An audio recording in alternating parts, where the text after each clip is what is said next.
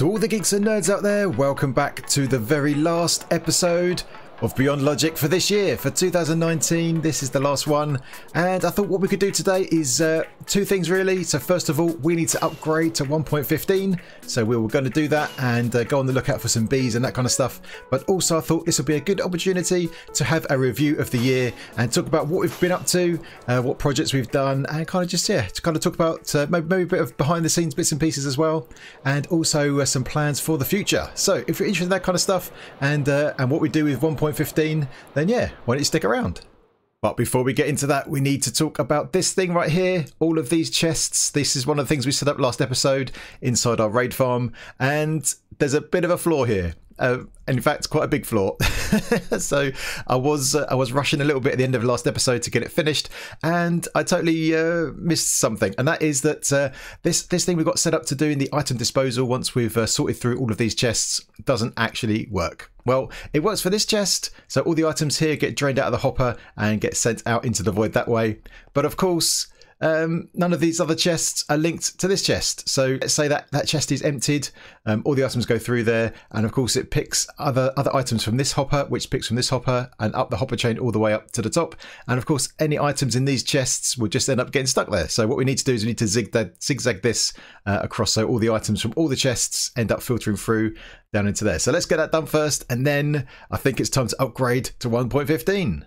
The zigzagging of chests is now complete, and we have fixed that issue, so that is all done. So now the items, they come through from this top hopper chain right here into the top chest, and then as you can see they filter through to a hopper, into a chest, hopper, chest, all the way down, zigzagging down to the bottom to our item disposal. So that is now set up, ready to go, so we're ready to use this farm again. So yeah, that was pretty cool. So the next thing to do is to do the upgrade to 1.15. Now, with 1.15, there is a couple of things to mention, and first of all, we need to talk about some mods that we use. So we use two mods mainly when it comes to creating this series, and they're quality of life things, or also things to do with creating content. So first of all, the replay mod. So we use that for time lapses, that kind of stuff, and we could do some cool stuff with the camera. So it looks like the current developers of that mod are not going to be updating it anytime soon. There is some talk of some other developers maybe picking it up and doing it in the meantime, but at the moment there's no kind of ETA for if and when replay mod might be updated to 1.15. I hope it is, because it's super useful and super cool. But we're going to have to make do without that for the time being. Oh, look at that, I landed on the trench. So let's walk around here, why not? So we're going to have to make do without that for the time being. So I know some content creators aren't updating just yet because of that, because of replay mod, but I think we need to carry on anyway, and we'll make do as best we can. The other thing is Optifine. So with Optifine, I use that mainly for two things. First of all, it's for some optimizations, that kind of stuff. And also the other thing is the most important feature, which is this. The zoom key. This is super important. I can't live without the zoom key. It's really good for creating content and you know, having a good view of stuff from a distance. So yeah, so that is the key thing I use Optifine for, funnily enough. Now Optifine is not going to be updated anytime soon as well. It's being worked on at the moment, but we don't know when that's going to be available. Now when it comes to the optimizations it provides, I'm thinking maybe that's not such a big issue. I've got a new machine, and 1.15 is supposedly optimized a bit more, so hopefully it's going to be loading pretty good. Yeah, the chunk loading, that kind of stuff is going to be better anyway, so maybe that's not so much of an issue. But the zoom key certainly is an issue, because I need it, definitely. But there is good news on that front. That is, I've written my very first mod, and it's called Logical Zoom, and guess what, it does the zoom just like this. So we're going to test it out here. First trial run in the real world, we're going to give it a go and see how it looks. So I've basically just tried to mimic exactly how Optifine works, and I think it does alright. So that's what we're going to do. So let's upgrade this world to 1.15. Let's try out our logical zoom and yeah, see how things are. This is now 1.15.1, and we're about to load up our single player world for the first time.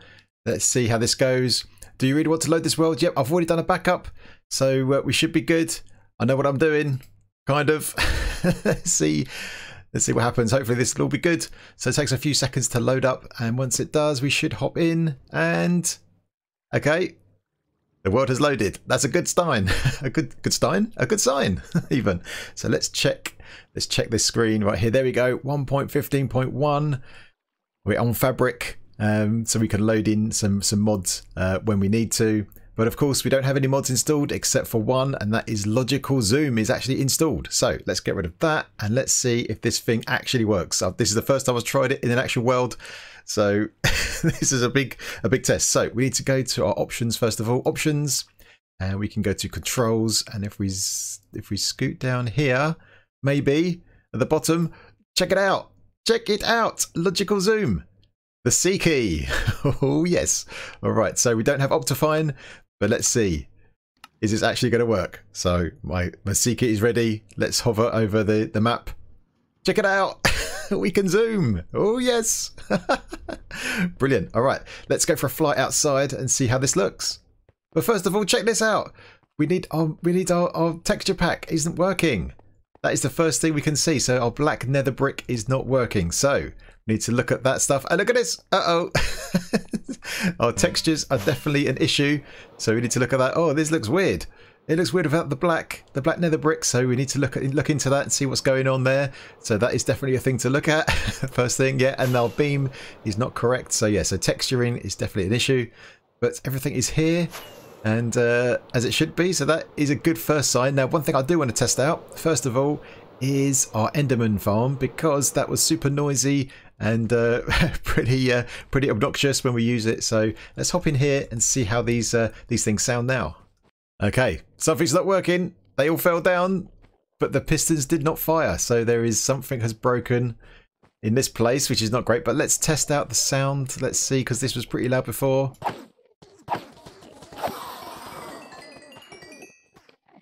That's definitely better. A lot better. So that is a good fix in terms of the sound. So we can repair our tools again. But for some reason, these pistons are not working. So they should be all firing and sending all of the Endermen down to the center. So let me look into that and see what is going on. Okay, I think I fixed it. So I've come up here and it turns out there was an issue here. We have just over here, we have a double piston extender, and that is that starts the cascading pistons all the way down, and it was extending over here, but the second piston wasn't extending and being detected by this observer. So it was just an issue with some timing, it looks like. So this repeater here was on the second setting, so I've moved it back to the third and done it on both sides, and that now seems to have worked. So let's go down here and yeah, get some repairing done. Oh, hello. What happened there? Oh, was it you, guy? Get out of here. So let's get some repairing done. I need to repair my pick. So let's see how this works.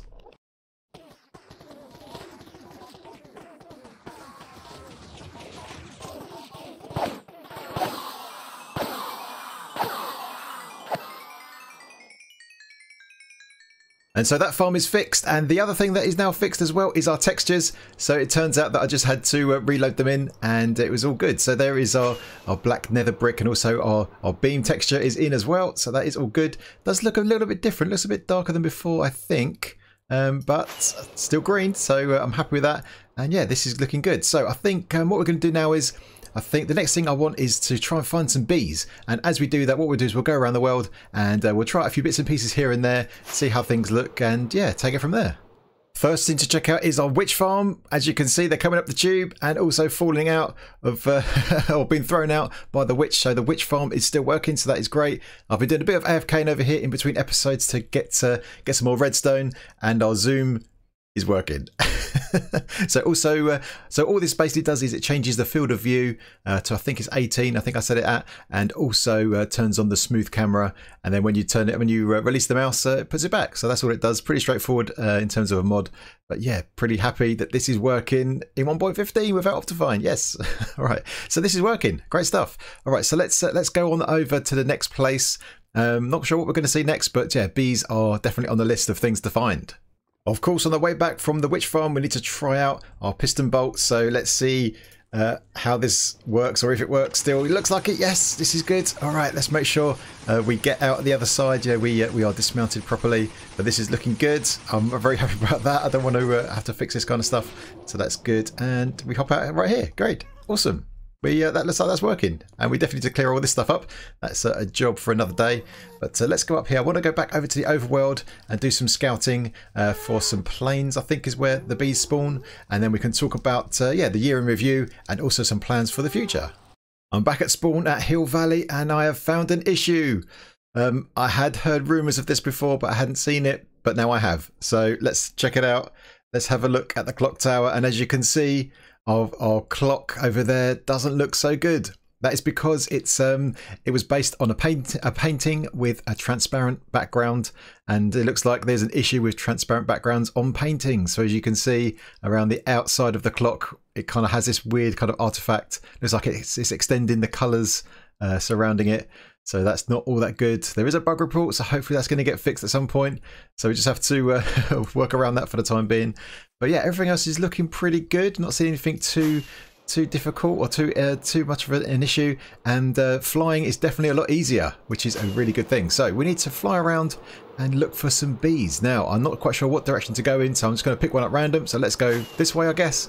And let's see if we can find some beehives, and yeah, then we can grab some bees and take them back to the Death Star, because I do want to create a bee farm. We need to get some honey blocks, because we're definitely going to be building some contraptions with those things.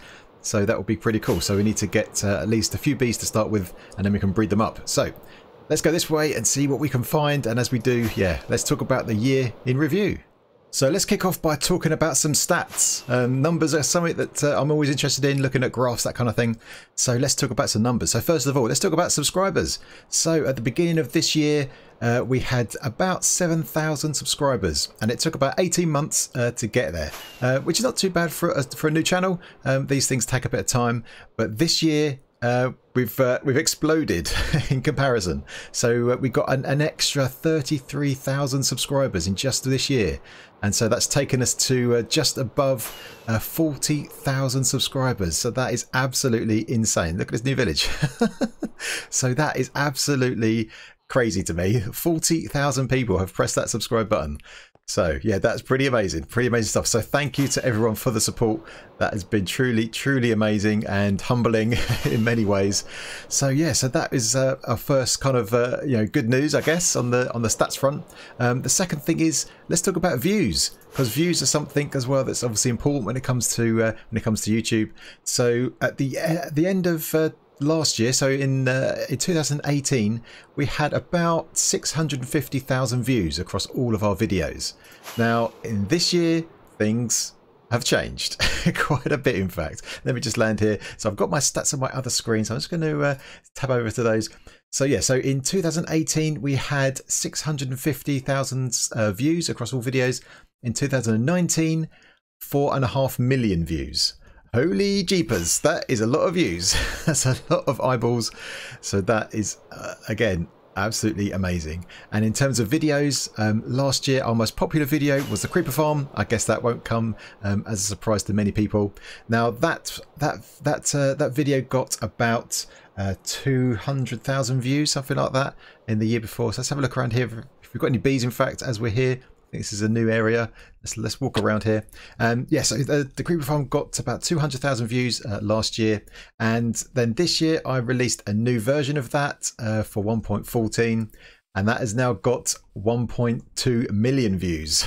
Wowzers. And yeah, we've had not only one video that was successful. So last year, just really the Creeper Farm was the single successful video, really, in terms of large numbers of views. But this year we've got quite a few. So we've got the Creeper Farm. Also our Wither Skeleton Farm is approaching 1 million views. Not quite there yet, but it's getting there. Also our Villager Trading Hall, that's on 350,000 views. And our Carrot and Potato Farm is on 300,000 views. So we've had quite a few videos that have done well just on their own. So that has been amazing. So I'm hoping to do some more videos like those, some more tutorial style ones. Sometimes those ones are not so easy to do, because I always try and find maybe some different ways of doing things that people haven't done before.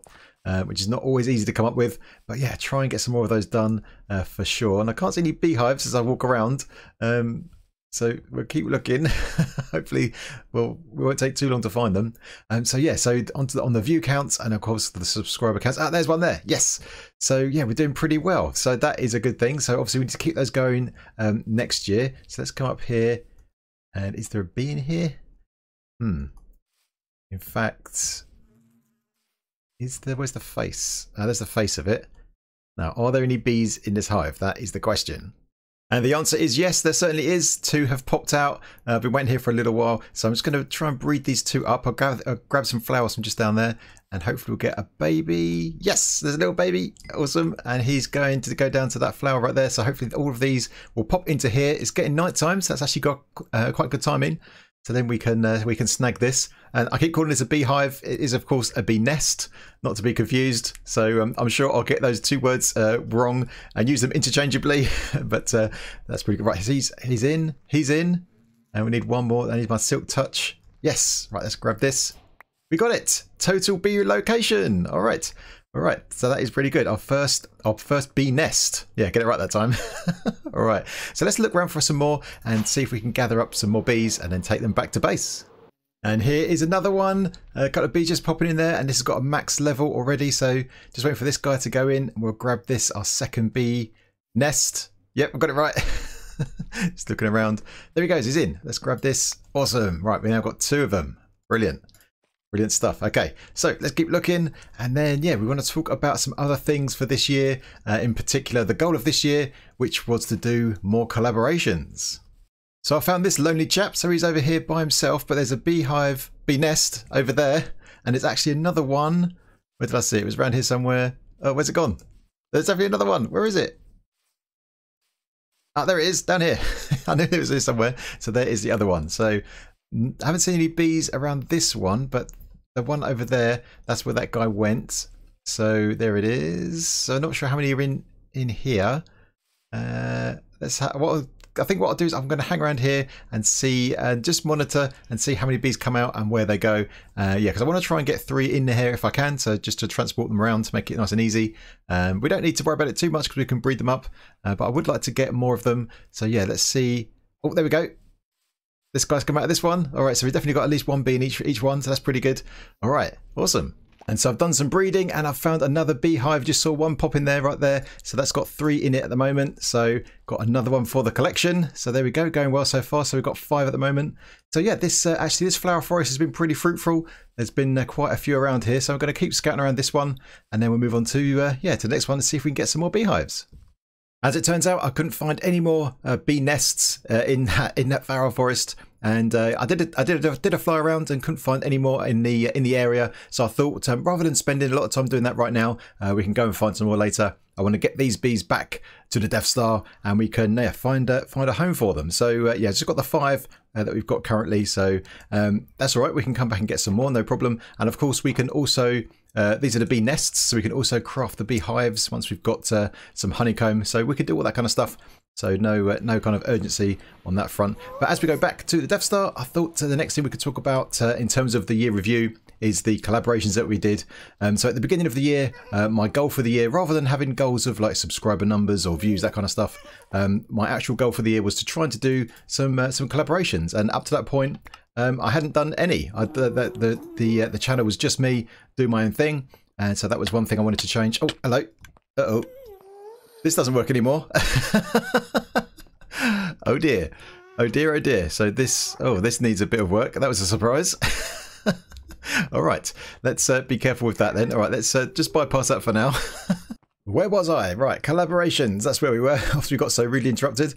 So yeah, so it's probably worth thinking about the end of last year first. So we actually did a first kind of collaboration at the end of 2018, and that was when we did a tour of the Sci-Fi server. That was an amazing experience, and it's probably worth talking about how that actually happened and the reasons for it, to give us a bit of a backstory for what happened in 2019. So I think anyway that a lot of that happened because of our switch from Mixer to Twitch on the streaming platforms. So I used to stream on Mixer, and that was going okay, but I think that I was getting a lot of feedback from people that they prefer me to be on Twitch and also some people having issues with Mixer itself. So yeah, I took the plunge and I changed over to Mixer, and from there I think that's where things changed quite a bit. So I think I was getting some more views over on Twitch for one thing, and one of the viewers I think was Methods. He must have seen me on a stream because I remember after a stream one night he got in contact with me and said,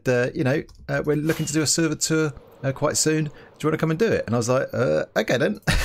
That was amazing, you know, because Methods was someone that I knew of. I had never spoken to before, but I certainly knew of him. And for him to get in contact with me was pretty mind-blowing. So of course I jumped at the chance to do that, and that was the first collaboration on the channel. So that was at the end of 2018. So then after that, obviously we had the Dissecting Minecraft series that we started with Methods. After that went pretty well. So how that happened was I had the idea for the series, and yeah, I just approached Methods and said, what do you reckon? So you could be the teacher, I'll be the student, and we'll show off a few things and try and teach some people, get some education going. And he just said yes straight away, and yeah, we got moving. So that was really good. That series hasn't technically finished. We just got to a point where we'd covered all the things I think we wanted to cover pretty much, and it also coincided with the release of 1.14, where there was a lot of changes in flux, and we didn't want to sort of start doing more tutorials about things that could change because there was a lot of uncertainty at that time, and then we just never picked up again. So that may well come back in the future, I'm not sure yet, but yeah, hold tight for that, and we'll see what happens. I think I found a bug. So I don't know if you can see this, but there's a very faint line. This is the hitbox of the flower, and the flower is actually right here, but its hitbox is kind of off from where the flower itself is being shown. So, and it's the same on this one here. Look, there's the hitbox, and there is the flower. So yeah, that one's good. That one's off, it looks like, as well. And so is that one. So it looks like flower hitboxes are off. Just noticed that. But yeah, what I'm doing here is I'm just setting up a temporary bee farm here so we can get some honey going. And we're building it in the storage room to make sure that it is temporary. Sometimes, you know, you build these things and then you intend for them to be temporary and then end up being there forever. So that's not what we want to do here. So just going to set this up here. So this is just going to be the standard bee farm that most people do now. So you're going to have a beehive here, a comparator behind it, a bit of redstone that then fires the dispenser with the bottles in it, and then we'll get an output underneath. So then we can just leave this running, and then I can have a think about actually what we want to do with these bees in here in the fullness of time. So I want to have a proper bee farm that's much bigger than this inside the Death Star somewhere. I also want to think about being able to turn it on and off. So thinking about that too, and it's good to do it in the end because bees at night time in the overworld will go into their hive and will basically shut down production overnight and then come out again in the morning. So if you do this in the end or also the nether, you'll get more output out of it. So that's what we're going to do. So I'm just going to build this up, then I'll show you what I got, and then we can continue talking about the collaborations that we've done this year. We need some more bottles, so I'm off to the witch farm to go and collect some. We've got a few in storage, but not too many, so we're going to go back there and get a few shulker boxes full. So in terms of the collaboration, so the next one that we did after that was pretty soon after Dissecting Minecraft started, and that was we did the podcast. We did the Spawn Chunks podcast with Pixel Riffs and Joel Duggan. That was super cool, and pretty surprised to get invited over there, but yeah, that was really good fun. So I'm hoping to do maybe some more things like that again in the future, but that was really good to hang out with those guys, talk about technical Minecraft, and you know, give my points of view across. And I think that episode of their podcast seemed to do pretty well. We made it. We're back to the witch farm, and yeah, the next collaboration after that, I think on the list is the Sky Zoo that we did with the magnificent, the famous, the mighty Doc M77. That was an amazing experience as well.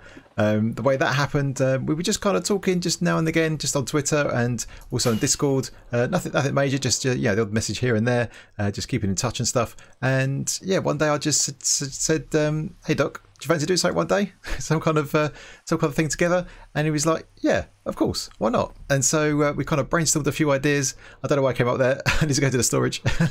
So we just brainstormed some ideas, backwards and forwards a few times, and yeah, so we landed on the idea of Sky Zoo, and it didn't take that long. Once we kind of landed on the idea, kind of worked out the details, we got Sky Rising involved from Psycraft, who did the mod for us to make that all work. And why am I going back there? I don't know what I'm doing. The bottles are here.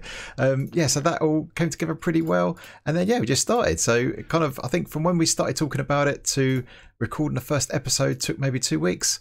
not long at all. And yeah, that went really well. We really enjoyed that series. I've already got a video on the channel about kind of what happened and why that finished early. So if you're interested in that, then go and check out that video. But basically, it turns out that that series was just too hard for us to get into our schedules at the time. But obviously, we've done stuff since, which we'll talk about in a bit. And yeah, we're always looking for new projects in the future as well. So hopefully, there'll be some new things coming at some point. We're almost ready, just need to put the bee nests in, and I'll show you what I've done. So here we've got an upside down dispenser along all the way with empty bottles inside, and the bee nests are going to go just in there above these hoppers, and underneath, or behind should I say, we've got these comparators, and they will read the honey level of these honey nests, bee nests should I say, and yeah, that will give us a signal strength depending on how filled up it is. And so if it's got if it's fully filled up, then we get a signal strength of 5, so that will light up this dust here. So 1, 2, 3, 4, and 5. So it will activate this block and this dispenser, which will give us some honey bottles that come out, and then they'll get sucked up by these hoppers and into this chest, hopefully, if I've got that right. So I haven't tested this, I just put it together. So hopefully this is going to work. So let's pop these down now. I'm just using these panes here just so we can put these nests in and the bees won't escape when they come out. So hopefully this is going to work. This thing is working. Here are some bees doing their dance on the flowers, and we are getting some honey underneath there. So that is all cool. So it's all working, which is super cool. And yeah, so the next thing on my list, I was kind of looking at the other collaborations we've done. Still got quite a few to talk about, and time is running out, so I'm gonna have to just do these ones a bit quicker. But yeah, the next one on my list is we did a tour of the Prototech server. So Ray Works invited us over there to talk about and show us their lightning farm, which was just craziness, where I think a lightning strike happens every tick of the game, and they can do craziness with lightning. So yeah, definitely check that out, because that was very cool indeed as well. And then we did the world tour, episode 100, where we toured this world with Impulse and Skiz. That was absolutely brilliant. I think that was one of the highlights of the year for me. That was just amazing to show off the stuff that we've been working on in this place for the last over 2 years now, to some new people that haven't really seen very much of it, and just to see their reactions and answer their questions, stuff like that was just really, really cool, really amazing. They were the perfect guests, so thanks again to those guys for coming over. Yeah, really enjoyed that. That was great fun, great fun. And then of course we've got the most recent thing that we've done, which is UHC Captains, where we've got a bunch of YouTubers together as captains in a UHC world. Oh, we got some spawns. I need to light that up. Yeah, so that is still running, and if this video goes out as it should on Sunday, the grand final of UHC Captains is going to be tomorrow, so that's Monday. So yeah, watch out for that. Who is going to win? Who's going to be champion? The champion captain? Who knows? Well, I know, because it's already been recorded, but you don't. So yeah, definitely go and check that out. That was a lot of fun. So thanks again to those guys that joined the UHC Captains. So we've got Doc as a captain, we've got Fwip, we've got Silent Whisperer, and also Sliced Lime. Some amazing people again. Can't really believe that I got all those people to join up, and that actually happened. So yeah, that was really cool as well. So the other thing, that's going to lead me on to the plans for next year, and I'll come into this room for this, is that the other collaboration that we did this year was episode 75. That was a special episode of Beyond Logic, where we got some community help. So we rescued Zaref from the asteroid outside, and we built Starbug outside. Let's go over there and check it out. So that was a really cool episode. Doing stuff with the community is always good, and we've got some voiceovers for the beginning. That was really good fun as well. And that leads me into what I'd like to do as a goal for next year. So for 2020, I want to make that more focused on the community. So rather than focusing on collaborations with other content creators, obviously I'd like to do that as well. That's something that I want to just keep going. But as a new goal, in addition, I want to do some more things with the community. So I want to get my thinking cap on and work out what we can do and how it's going to work, but also I'm looking for suggestions from the community. So if you've got some ideas about what we can do together, both things that can be recorded and put onto the channel, but also things that don't have to be like that, maybe things that could be live streamed, that we can do together, let's get those suggestions going. I think doing stuff with the community this year. I've taken my eye off the ball a little bit on that front, and so I need to get back to that and trying to do a good job with that stuff, because the community is absolutely amazing. We've got amazing people, and it's a really friendly and really good community, so I want to keep that going and make sure that we do stuff together, because, you know, it's fun and it's cool, so we should do that. So yeah, get your suggestions in, and that is going to be the goal for next year. And in addition to that, on the community front, I also want to try and meet some more people in real life, just some more meeting up. And a key part of that is going to be Minecon. So I'm hopefully going to be going to Minecon. I need to make sure I get a ticket, but if I do, I will be going, and hopefully we can meet, do some meet and greets over there. So if you're planning to go to Minecon, then let me know. And if I do end up going, then watch out on the channel for some news about that.